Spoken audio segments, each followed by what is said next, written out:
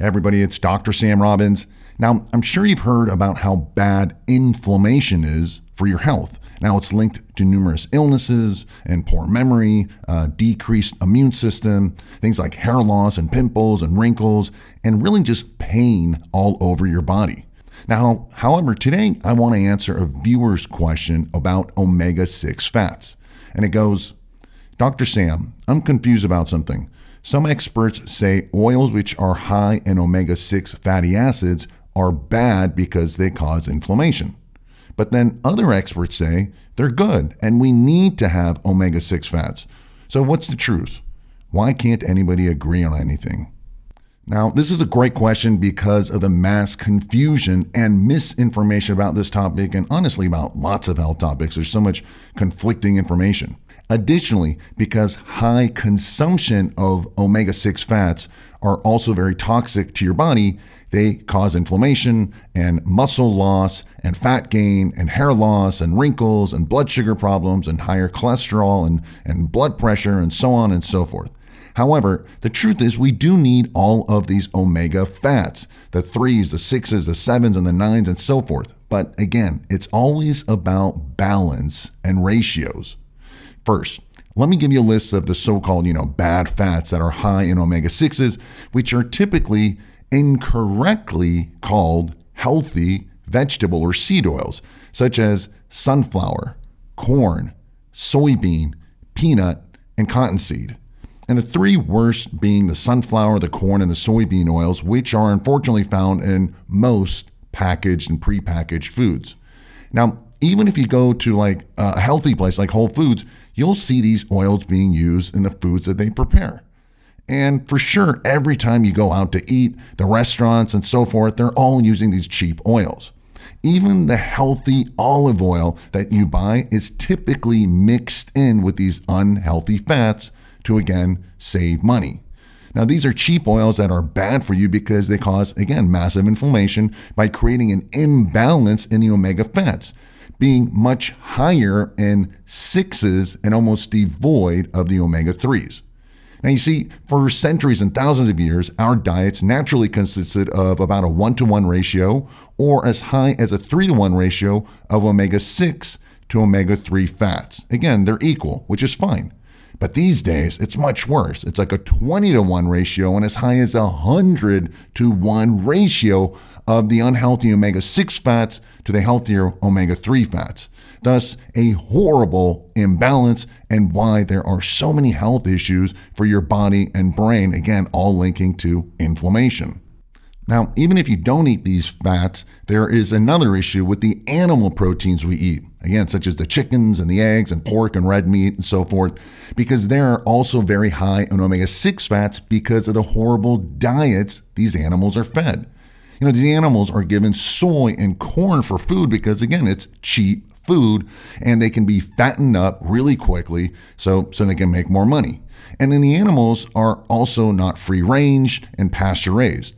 Thus, they're not eating what they're naturally designed to eat, which is like insects and grass, again, like nature designed them. So this causes an even higher imbalance in the omega-6 fats because of the foods these animals eat, and thus more inflammation and health problems. And as the saying goes, you are what you eat, but you're also what you eat because of what the animal ate as well, since, you're eating them. So these days, we're told to eat more omega-3 fats to help balance this high omega-6 fats. And this is a good suggestion, but this isn't necessarily a good idea either for a variety of reasons. First of all, you have to consume a lot of omega-3 fats to counterbalance this high omega-6 consumption. Second, the best source of omega-3s are from fish, the fatty fishes like salmon. But there's only so much fish you can eat, especially considering the heavy metals and the toxins in our waters and so forth. Third, consuming a ton of fish oils, such as the ones that come in pills or liquid form, isn't the answer either. Keep in mind that we are warm-blooded animals. Fish oil is for fish, which are cold-blooded animals. Thus, fish oils oxidize quickly in our bodies because of the higher body temperature, which is not good. So maybe you can and should take a small amount, like maybe 3 or 6 grams daily, and maybe krill oil might be a little bit better. But again, there's a limit before there's more harm than good, especially long-term use year after year. Again, they're not designed for us. Fourth, you can take oils higher in omega-3 fats, such as the flaxseed, the plant seed oils, which is good. But keep in mind that most flax seeds are already rancid because they need to be refrigerated at all times, and most flax seeds aren't.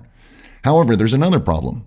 In order for the alpha-linolenic acid, the ALA, in the plant-based oils such as flax seeds to have the same positive effects attributed to the omega-3s found in fish oils, it must be converted in your body to a limited supply based on the enzymes that you have, so it doesn't really convert to that powerful EPA DHA. As a result, only a small fraction of these seed oils gets converted to the omega-3 fats and the positive effects, which is about maybe 10 or 15% or less. Thus, the remaining 85 to 90% gets just basically burned up as energy or metabolism in other ways. And unfortunately, the older we get, the worse the conversion, and thus there's less omega-3s that you get out of eating flax seeds.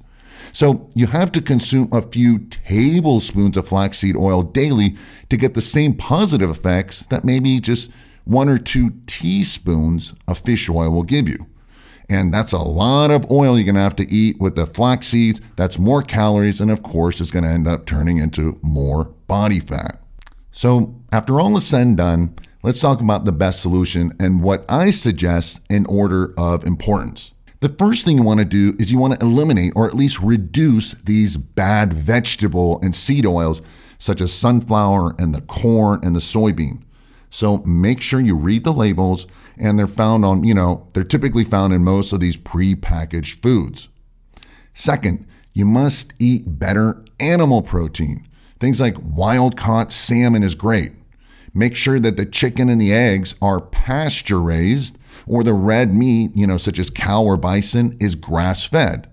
Now, it does cost more, but it's better quality, and thus you need less protein, and you're going to be far healthier. Remember, it's about the quality, not the quantity. You can also take vegetable proteins such as hemp powder, which has a little bit of omega-3s as well. The third thing you want to do is consume a little bit of fish oil daily, about 2 to 6 grams. Now, again, wild-caught salmon is the best, or you can take the pills if you don't like eating fish. And to save money, I personally just eat the raw oil. But if you don't like the taste, you can just take the capsules, right? And I take a total of maybe 1 tablespoon daily. You can take maybe about 4 to 6 pills daily. And lastly, and for some people, most importantly, because it's the easiest, you can take supplements that decrease inflammation, since that's really the whole point of improving your omega-3 to 6 ratios. You want to take herbal extracts such as curcumin and turmeric, ginger and boswellia, green tea extract, pine bark, astragalus, resveratrol, quercetin, and a few others. Now, I take this natural veggie pill called Inflame and Pain Relief that contains all these ingredients and a few others. And this is especially important if you want to reduce, joint pain and mobility and inflammation, as well as helping to improve memory and cognition, and also help having a healthy immune system. Most importantly, if you're not going to stick to that super strict diet and limit all these bad fats and so forth, then make sure you take Inflame and Pain Relief and similar ingredients, because it can dramatically undo a lot of the inflammatory damages caused by diet and stress. Again, it's just a pill you take, so it's super easy and you don't even have to change your diet. So there you have it. In summary, you want to reduce inflammation to live a healthier, longer, and happier, less painful life. First, avoid the foods that are high in these omega-6 fats. Add in a little bit more omega-3 fats. Eat better sources of protein, and take natural herbs that are scientifically proven to help lower inflammation. And this is, again, especially important if you can't follow a super strict, anti-inflammatory diet or lifestyle. Again, I've got more details below in the description area about all of this, free videos, list of the best ingredients, supplements, and more. So take a look right now while it's fresh on your mind. Please subscribe if you haven't already, and make sure you click that bell icon to be notified. And leave your comments below today and let me know what you've learned, what questions you have, so I can continue making videos for you specifically on the topics and questions that you have. As always, thanks, have a great day, and have a happy and healthy day.